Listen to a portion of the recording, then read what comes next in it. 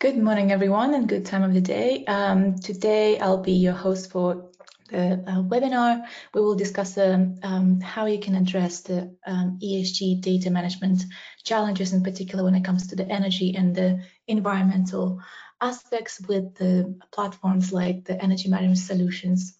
A quick introduction to myself and our company. My name is Alua. I am a senior account executive for UK and Ireland, specifically focusing on energy platform and energy products. Prior to joining Spacewell, I was in real estate sector on investment advisory and asset management side of things, so kind of bridging the gap between the clients that we're working with and the solution that we're offering. My specific focus for kind of the UK market is to grow our partnership and nurture the existing clients within real estate verticals. So today, before we jump into the webinar, I'd like to share a bit more about our company and how our experience kind of relates to the knowledge that you learned today.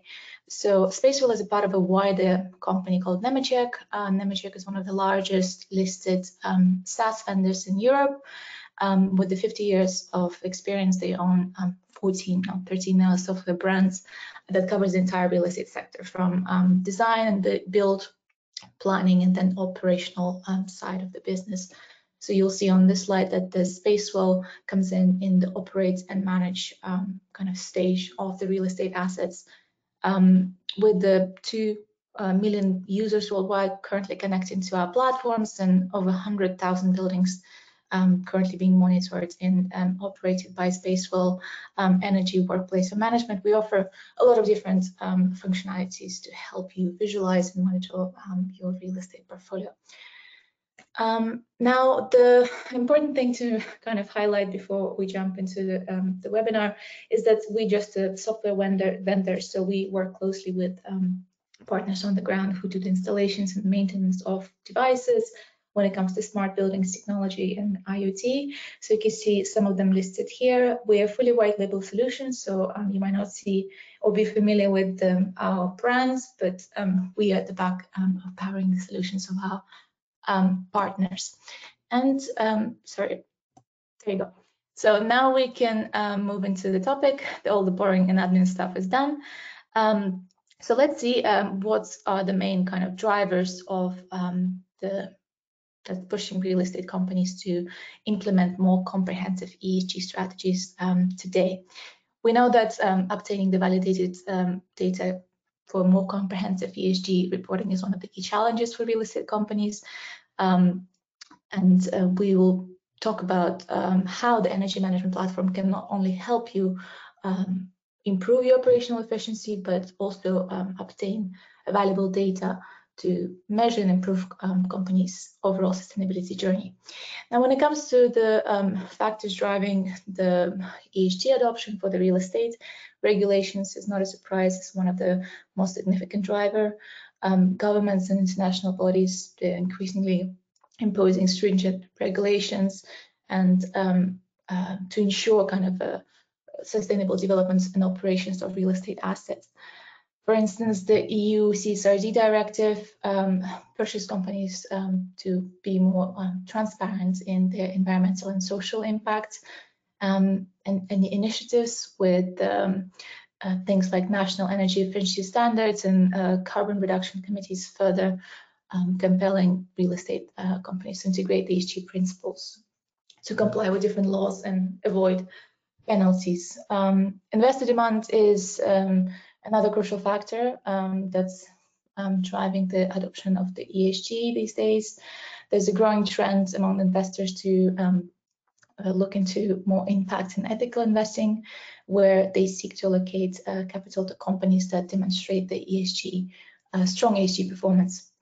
Both institutional, private equity firms, they're increasingly prioritizing successful sustainability metrics as a part of their investment criteria. So the shift is driven by the recognition that companies with comprehensive ESG and sustainability plans are positioned better for long-term success and risk management and overall financial performance.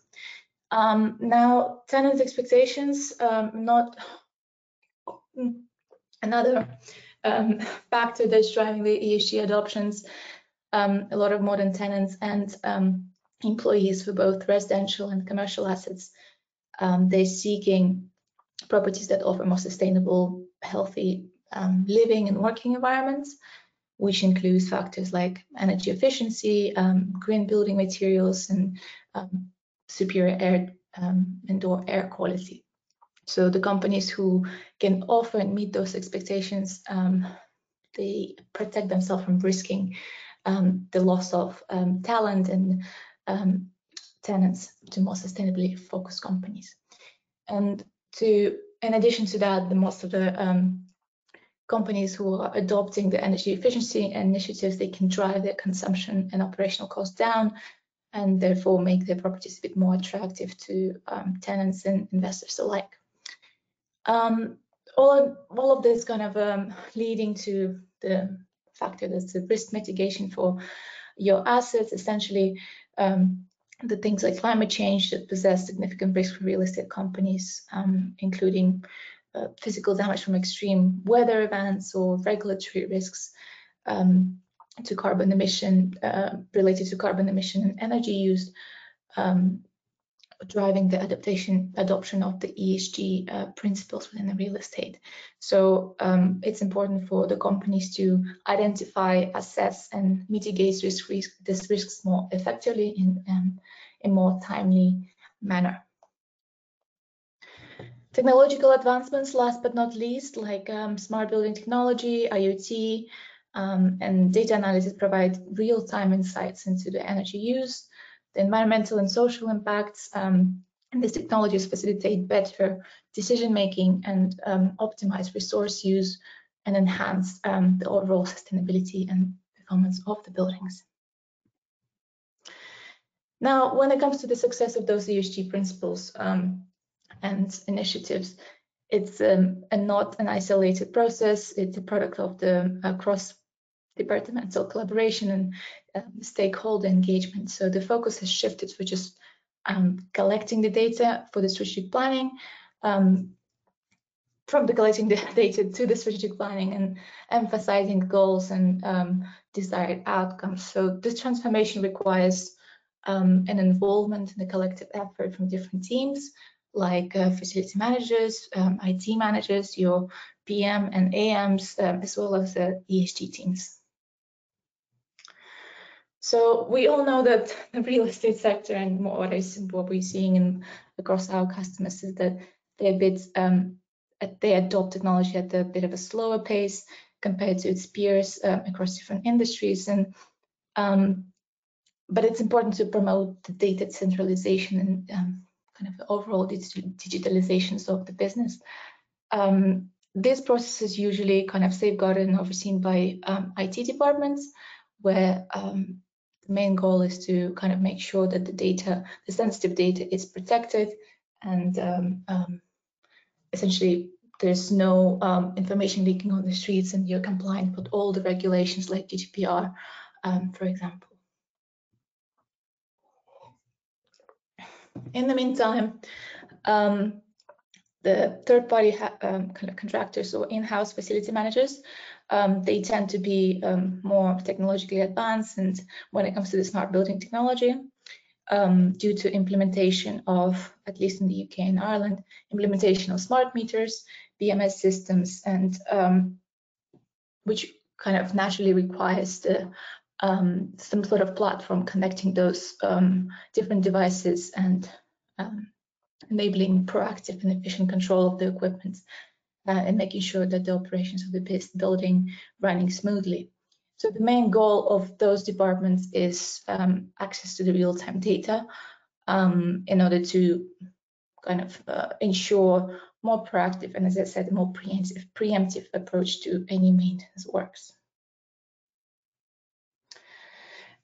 Now, when it comes to the property or the asset managers, they are probably, from at least my own experience, the slowest adopters of the technology, as we see that they operate mainly from the manual data collection, stuff like Excel reports and different on-site inspections, and which makes it a bit difficult to obviously make decisions in a timely manner and to ensure the full data transparency when it comes to data sharing and also data collecting. So that's kind of the main challenge for those players where they're risking the ability of having the full image of what's happening in their portfolio, which kind of causes a risk of making a poor decision or not making any kind of initiative that could prevent certain risks related to the ESG. Last but not least, the sustainability managers. The ESG departments, they probably more of a recent adoption to a lot of companies' operations. They're faced with a lot of pressure to comply with the different regulations, collect reports from different stakeholders, including the facility managers and property managers. And again, they need that data visibility and data quality in order to fully assess and see the bigger picture of how their portfolio is performing at the moment and where they need to be, let's say, for the 2030 and 2050 goals. To quickly summarize the challenges of all those departments, we see that data collection is one of the most significant challenges when it comes to ESG reporting. There are various reasons for that. First and foremost, it's every building is like a snowflake. There's a different infrastructure in place, different devices that speak different protocols. They have different file formats. So collecting all of this data is challenging, is a time-consuming process. Also, some of the information comes from third-party stakeholders like utility providers, your BMS contractors, your tenants, or let's say the people who are doing the inspections on site. So it is a challenge. Time-wise, it is a challenge to analyze and cleanse the data. It's a challenge to normalize it to same standards.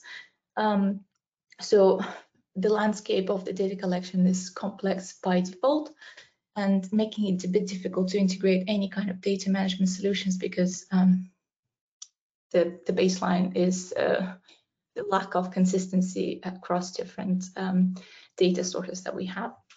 Now, on top of that, the poor data quality is another kind of big challenge when it comes to the real estate, and not only real estate sector, but all the sectors. It could be driven by probably faulty devices, the inconsistency of data, missing data or incomplete reports. That could happen for various reasons, whether it's a human error, whether it's the reports are being done on the different frequencies, and it's really difficult to kind of align and again normalize the consistent data flow. And why is it important? So once you have the automated data collection or consistent data flow, it makes sure that you can make timely decisions, you can have timely analysis, and you're always kind of aiming to act a bit more preemptively and proactively rather than kind of an aftermath of something that have risks to the performance of your portfolio. All in all, as I mentioned, this is the big investment risks due to various different departments being impacted when it comes to the asset investments and the overall regulatory pressures to report on certain things when you don't have the underlying data in a consistent and a high quality manner. So how can we help? So whether we work with our clients in the real estate sector in particular or across different verticals is obviously by implementing the energy management platform. So when choosing and selecting an energy management platform, I want you to pay attention into how the data comes in and how the data flows out. So Within the Spatial Energy platform, we enable you to collect data from various different sources at the same time. So it's an automated collection of data from things like smart meters, data lakes, IoT devices, or any automated equipment that is in place. As well as there's a various ingestion routes, because again, those devices, they're different. If you're operating global portfolio, there's obviously discrepancies in the way they operate. So you need to make sure that the data goes into the platform in a consistent flow. So we have things like public API or the standard integration routes like FTP or SFTP that enables that consistent flow of data into our platform.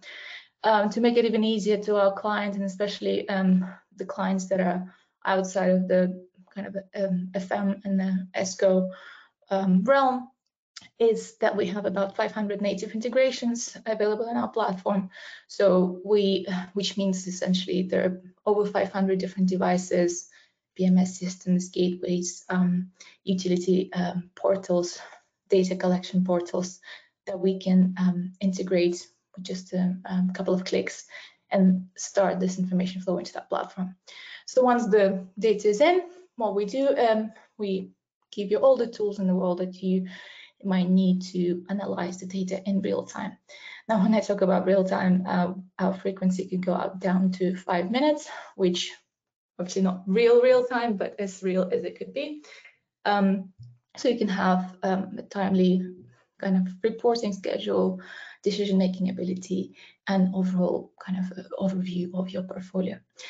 Now, when I talked about the importance of collaboration when it comes to the implementation of ESG platform or ESG initiatives, people don't work in isolation, so they need to make sure that the data is shared, is available, the transparency is there. So it's important that all the data going into the platform being analyzed is easily shareable to or integratable into any third-party solutions that, for example, maybe IT team or AMs or PMs might have. So we have that push API availability, as well as just the manual raw data extractions that whatever you see in the platform could be easily taken out and integrated automatically to other solutions if you have them. So when it comes to the data collection challenges, how we help our partners is, as I mentioned, we have 500 integrations. You can see some of them on this slide. So essentially they range from, as I said, different IoT devices, the most kind of utilized BMS systems, and it just takes a couple of clicks, like it's shown on the slide at the moment, to start the data flow into the platform. Very intuitive, easy to kind of kickstart the process. You don't need to be super technical to be able to do that. And on top of those integrations, we have, as I said, manual data uploads. So you just be able to insert the data through the UI of the platform or by uploading CSV or Excel files, because we know not every building will have the automated gateway to push the data. Now, I keep saying automated, so why is it important? We kind of established that the streamlining your day-to-day activities is one of the key challenges for any departments, especially when it comes to the data management and data collections. This being a very time-consuming and labor-intensive process, you want to be able just to do a couple of clicks and see and view any type of analysis that you need. So our platform is allowing you things like visualizing the data from 5-minute frequency up to an aggregation to yearly consumption. You can easily normalize the data by square meters, by occupancy, and different other custom ratios that you might need. So all the calculation is already done for you. So you don't need to kind of worry about those aspects, and you can focus more on the initiatives and overall kind of a more strategic decisions that you need to make. The poor data quality challenge is also needs to be addressed in an automatic way. again, to aid your teams to free up their time from boring, repetitive tasks to start with, and also to have something reliable that will be checking your data quality 24/7, 365 days a week. So we have a data quality app built in with our platform. As you can see on the slides, it's kind of reporting on different sub-meter levels, meter levels. So you see the data flowing in big in green, and any gaps that might have occurred in red. So you see the data completeness percentage. For some of the ESG reports, I think the requirements about 80% of the data completeness. So you can easily visualize that within the EMS platforms.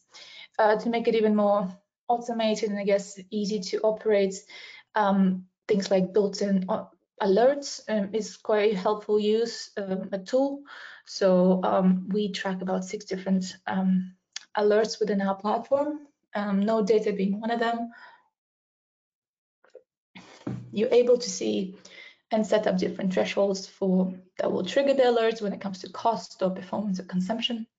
So you'll be flagged, a specific user will be flagged within the platform when something occurs by email, or you can see them by logging in. So once we kind of made sure that the data is in the platform, it's there, it's quality, it's consistent, it's kind of, you want to go a step further and see how any energy efficiency projects that you might be implementing in the building behaving in real time.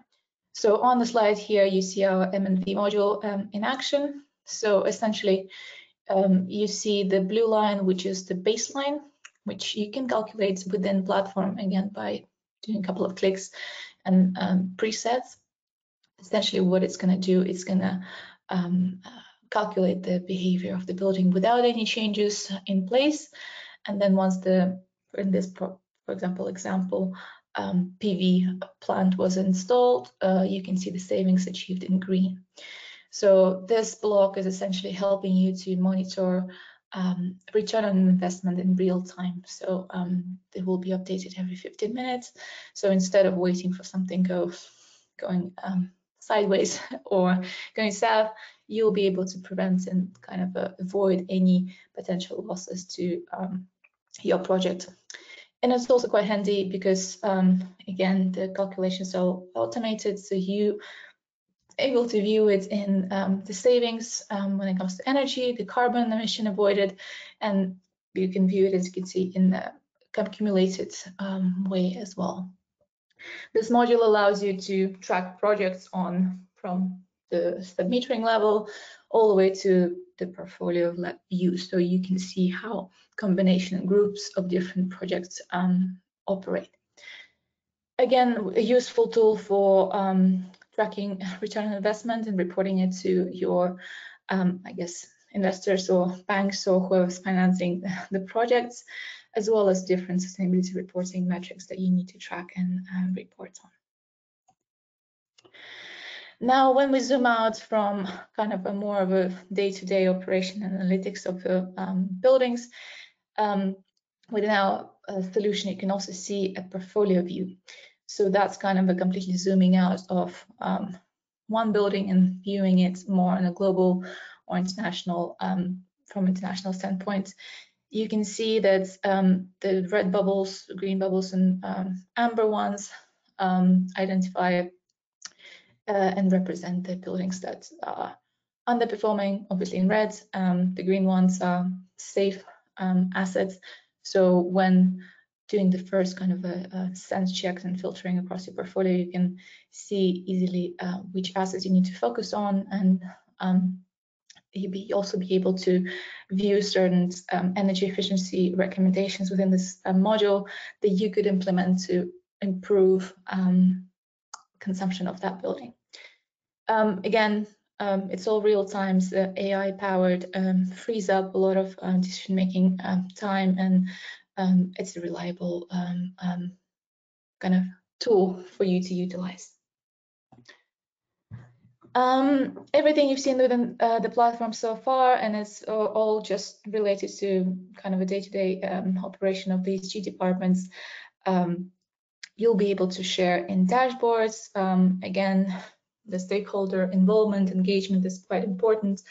When it comes to reporting, you want to stay up to date as much as possible. So the dashboards that you're viewing here at the moment, they're being updated every 15 minutes. You can share them by showcasing them in the lobby of your office building to ensure that your tenants know the air quality and the current consumption of the building, or you can share the link with your investors so they can track your, for example, solar PV improvement projects in real time instead of, I guess, calling you every week to see how is it going.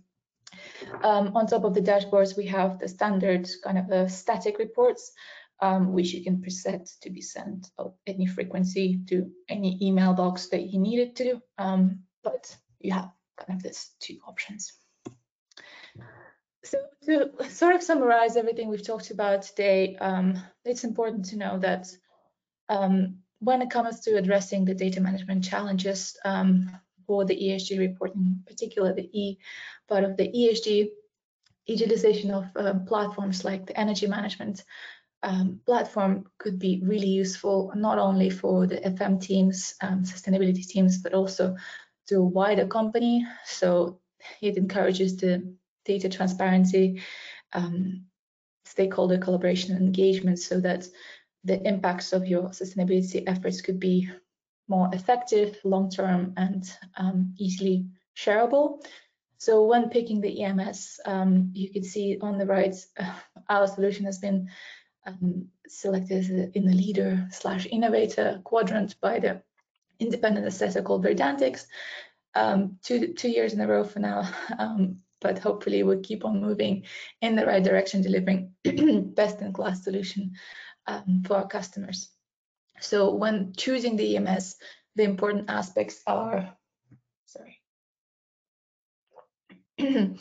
that it's a hardware agnostic system, so you're not kind of locked into purchasing or operating only certain types of devices to be able to have the data visualization. So you should be able to get the data in regardless of its source or underlying infrastructure.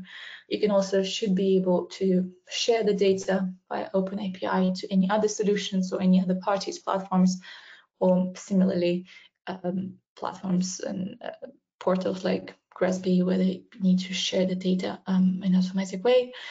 You need to focus on the data quality. So a lot of EMS, not a lot of EMS, but you need to find the EMS that has the data quality checks, whether it's alerts or fault detection. And the more technologically advanced, automated it is, the better. So you don't need to worry about it and check it all the time. You need to find a trustworthy platform who will do that for you. And again, keep dwelling on the collaboration and cross-departmental involvement. The platform needs to be intuitive. So in my experience, a lot of clients, they argue that they don't have the technical knowledge or understanding to operate the platform, and it takes time to train the teams and employees. And especially when sharing any kind of information, it could be a bit overwhelming for, let's say, non-technical players. So finding a solution that's intuitive, that's easy to understand for anyone, from tenants to your FM or energy manager, and you're not charged per user, so you could just give access to whoever needs to get access to. Real-time data is the most important thing, because a lot of platforms, we find that they take the data in, but the frequency is based on the billing, so whether it's monthly, quarterly, or yearly, so you don't have that kind of a hand on the pulse when it comes to data management. So focus on the real-time data platforms. And goes without saying, make sure the platform is secure. Our Spacewell Energy is fully certified with ISO 27001 and 5001 certifications to making sure that all the data is safe and all the energy efficiency initiatives are done within the regulated landscape.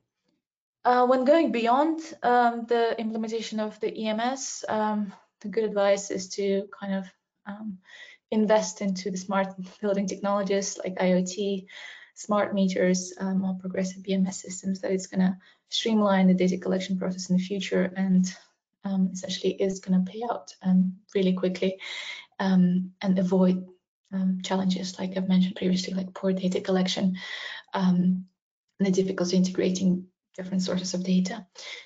Standardizing data formats is another one. So whenever you implement certain devices, making sure that they all speak the same protocol, they have the same formats, whether it's a CSV or any other ones, it's all homogenic, so it's easier for you in the future to analyze the data or do whatever you will with it.